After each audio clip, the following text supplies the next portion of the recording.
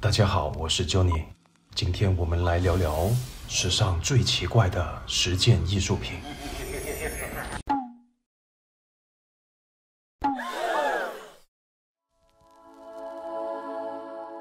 超现实主义由通常不相互关联的物体组合而成，产生了既有趣又突兀的画面。达利相信这些物体可以揭示潜意识的秘密欲望，而龙虾和电话对达利来说就具有强烈的性意味。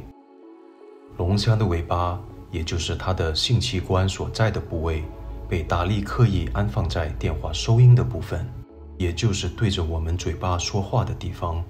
这样的安排，你懂的。1920年代起，超现实主义运动的革命始于梦境，灵感部分来自精神学分析之父西格蒙德·弗洛伊德。他们开始从无意识中创作艺术，利用现成的事物或与事物无关联的组合，以某种有意识或无意识的方式，让艺术家们得以挥洒自如地表达自己的观点。对于达利来说，电话是彼岸中的阴险信使，而龙虾代表性。使用龙虾电话，你将可以拨通梦想，到达彼岸。科普一下，这种古董电话，转盘部分用来拨号，转盘恢复原位才可以转动下一个号码。所以想拨通电话到达彼岸，需要耐心，而且还有点费手指。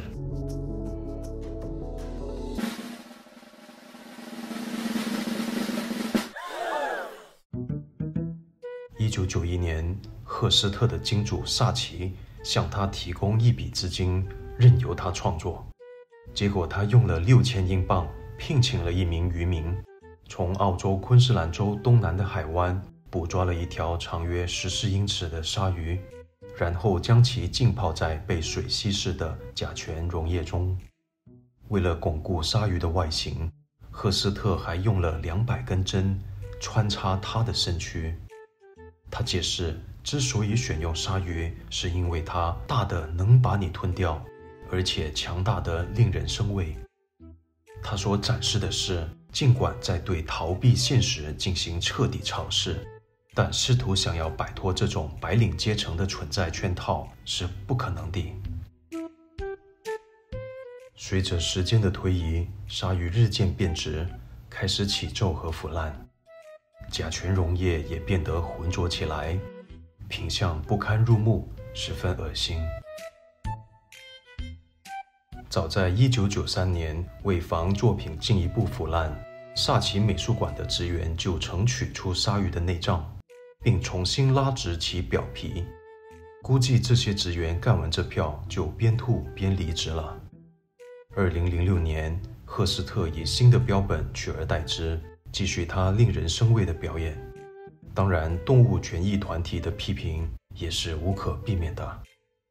另外，作品中的甲醛会不会不断向外泄漏，使周围的空气甲醛含量超标，对观众或工作人员有没有造成伤害，也是赫斯特需要交代的。反正这其实就是一只价值1000万美元的鲨鱼标本。只要脸皮像鲨鱼皮一样厚，你就可以成为一位强大的、令人生畏的艺术家。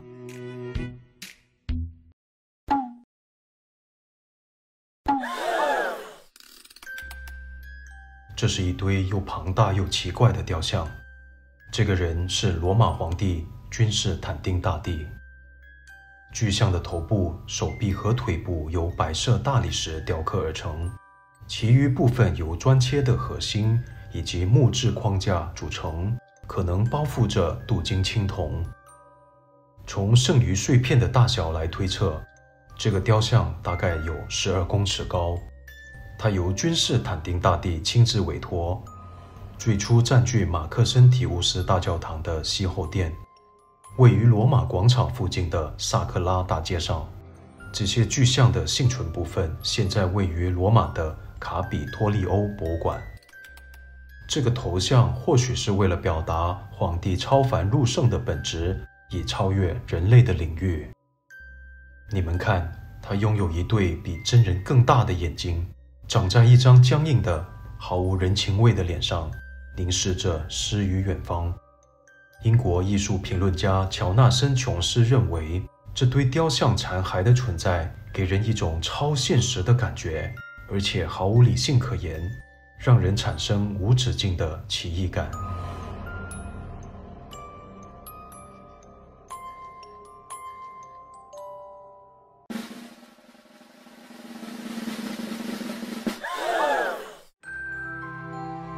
这是一个由德比帽、一个塑料小鱼、一张地图、一条穿着天鹅绒毛丝袜女人的腿、一只鹦鹉的标本和一个摆动的软木球组合而成的装置艺术品。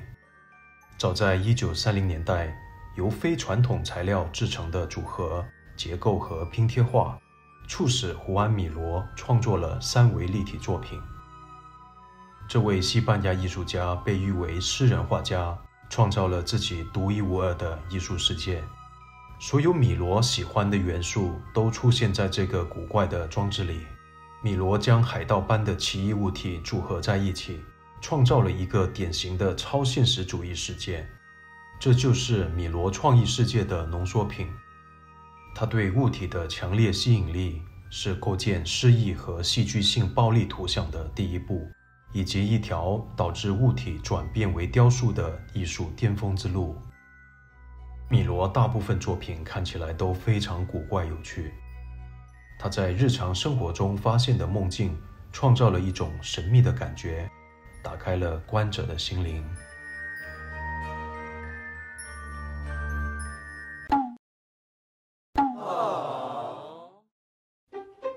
这是罗伯特·劳森伯格于1955年至59年间创作的一幅抽象表现主义的大杂烩艺术品。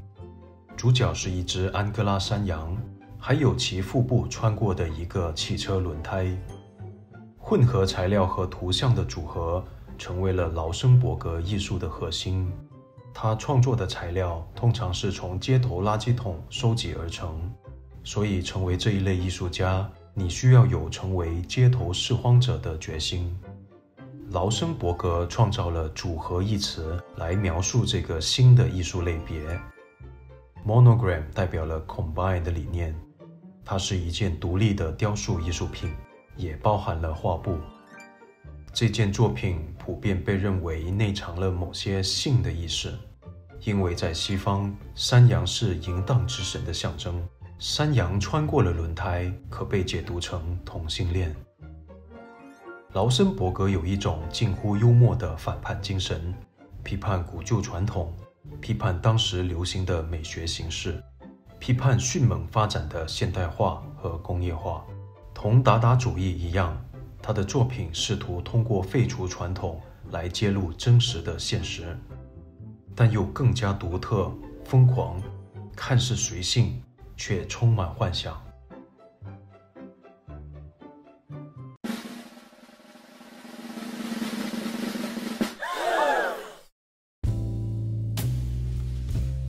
梅雷·奥本海姆善于展示来自我们周围世界的暗示性事物。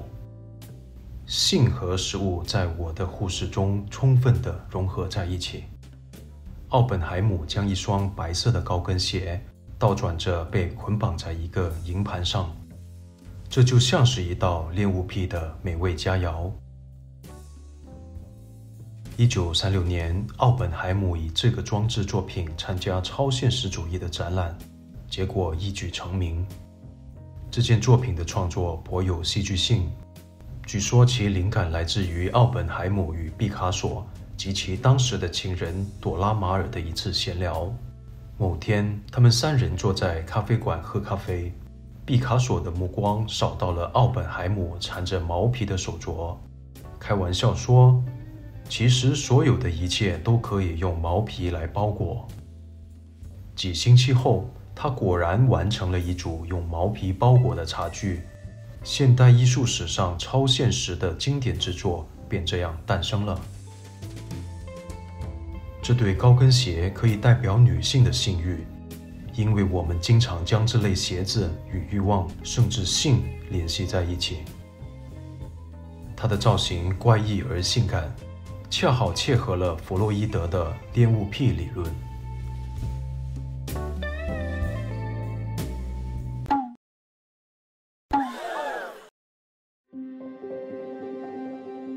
马克思·克林格尔于1881年出版了这一系列名为《关于寻找一个手套的诗意》的10刻版画。在10幅版画的作品集中，讲述了克林格尔最著名的爱情、死亡和幻想的故事。他将自己塑造成主角，追溯了一只白手套在噩梦般风景中的旅程。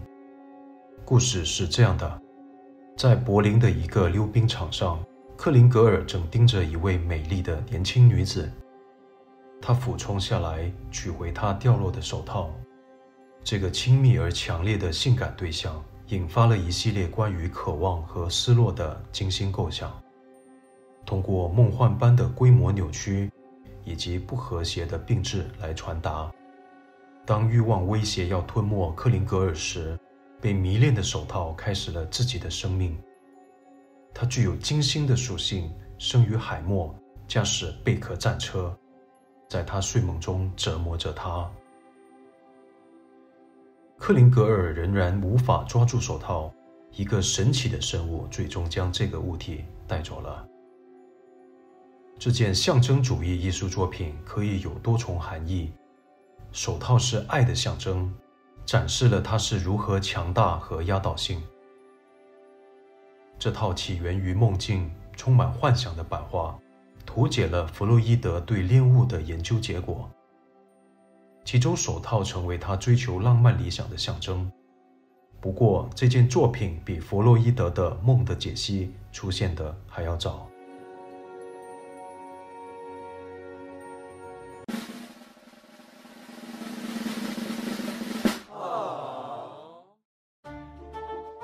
《爱之歌》里出现了古代城市般的建筑，蒸汽飘扬的现代机车，古希腊头像，一颗绿球，一个被钉在墙上的粉红色橡胶手套。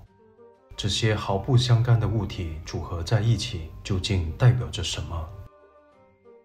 头像代表基里科对古典艺术的热爱和正在消失的时代，暗示了阿波罗神所象征的诗歌和千里眼的主题。蒸汽飘扬的机车代表画家的童年。绿球可以被解读为完美的象征。橡胶手套作为手的模具，这是不人道的，有一种令人不安的权威，暗示人类存在的虚无。这些物体都是基里科使用了形而上学来发展的创作，他的目的是表达他所看到隐藏在外表之外的现实。不同物体之间非自然的相遇，成为基里科艺术中的一个强烈主题，这是超现实主义者的明确目标。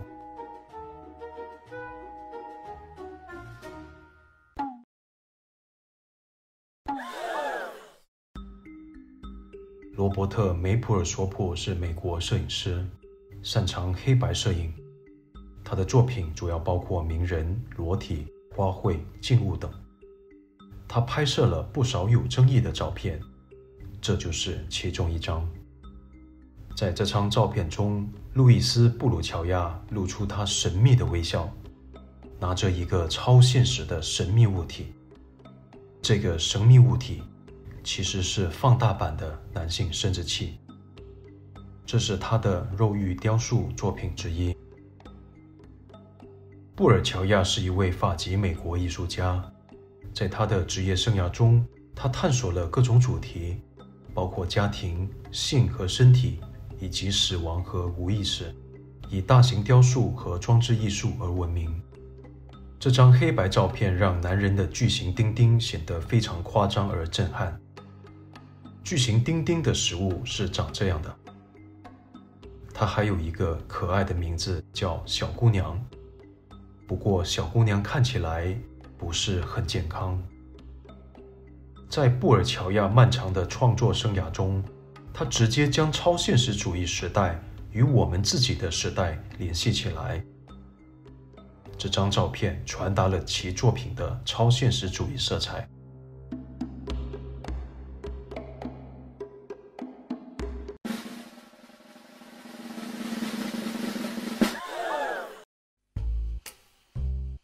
杜尚的喷泉虽然广为人知，但这个作品却要比喷泉早了2年。为了制作这件作品，杜尚选择了一把雪铲，把它挂在他工作室的天花板上，并称之为艺术。他的现成品艺术，既是他指定为艺术的大量生产的功能性物品，挑战了很多公认的假设和传统。杜尚断言，艺术家可以简单地通过做出选择来创作。杜尚经常给他的现成作品安排幽默的标题。在断臂之前是这样解释这只雪铲的功能：假设如果没有铲子来清除积雪，一个人可能会滑倒，甚至摔断一只手臂。这件1915年的现成品是一个幽默的预兆。杜尚式的现成品和超现实主义的对象之间的区别在于，它是狡猾讽刺，而达利属于狂喜痴迷。然而，杜尚的作品成功唤起了与超现实主义相同的非理性力量。